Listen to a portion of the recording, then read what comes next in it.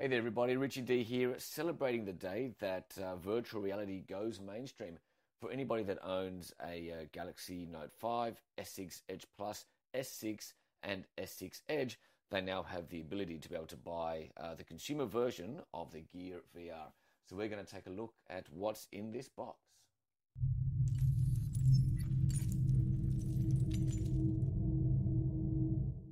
All right, so let's get this puppy open and see what we have inside.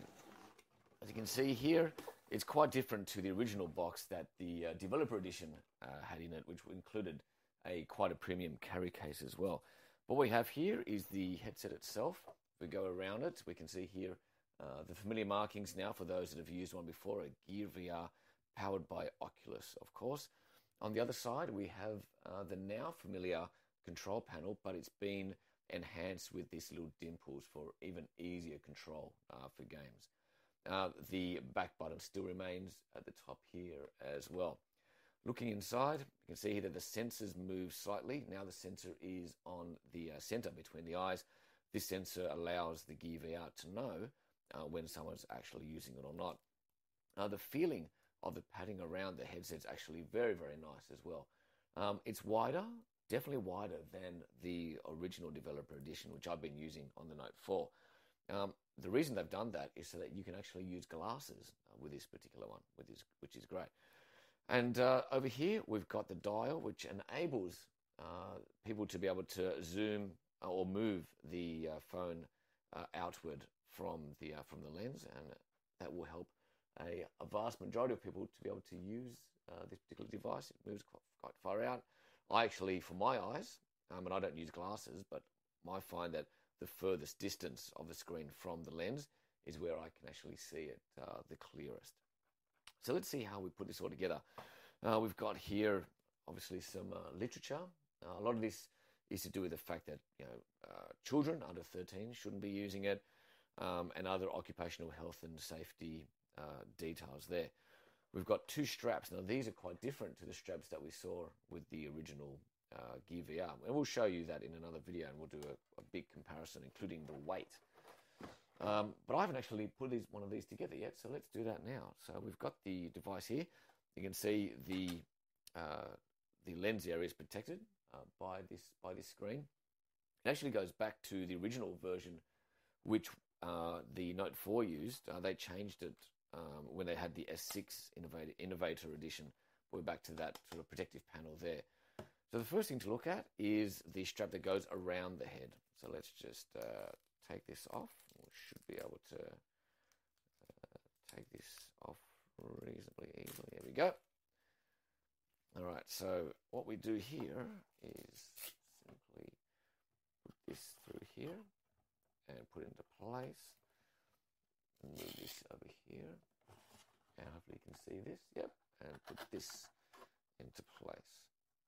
Now you've got pretty much your headset, which, as you can see, has a fair bit of stretch as well. So if you were to put that onto your head, you don't necessarily need to use the overhead strap. Now, I actually thought the overhead strap was quite good, really just for stability and not having it potentially slip down your face. Now, the thing about this one is because it is wider to enable people with glasses to use it, there probably is more potential of that. You can see here the nose area, which is being made for the nose bridge to sit there and hopefully hold it up. In addition to tightening and securing this strap as well. You can see that's quite some good give there. But let's get this one open as well. And there we go. I guess so. Yeah. So what we would do is this part here hooks into this area. Should be reasonable. Oh, actually, we'll do it the other way. That's my mistake. My bad. I'm all sweaty and nervous because I'm so happy to have my version of this. There we go. That fits there. And then this part here will fit very nicely into here. There we go. There we have it. So there you go. This is pretty much it. That forms what you need for the Gear VR to work. Now, of course, the most important part of all this, of course, is the phone. So I've got here an S6, the version that doesn't have an edge. It's flat. And the way this goes in is very, very simple. It's simply just fits inside here using the mini USB connector. And this should, yep, there we go. You can hear that actually working, that now familiar sound. This comes up and then it's locked in place. And that's it. There's also, I'll just show you up close, there's a little USB charger as well to keep it charging. So right now, we should be able to see something happening here. Here we go. I'm not sure if I can show you this, but I'll have a look inside there. Something's going on. Yep, adjust your focus. There we go.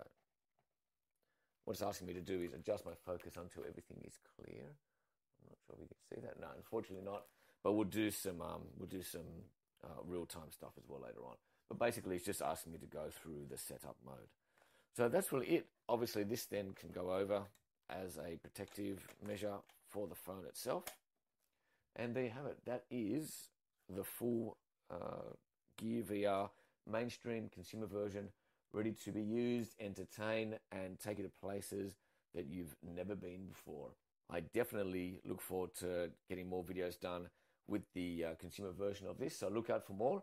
In the meantime, have a great day, and until next time.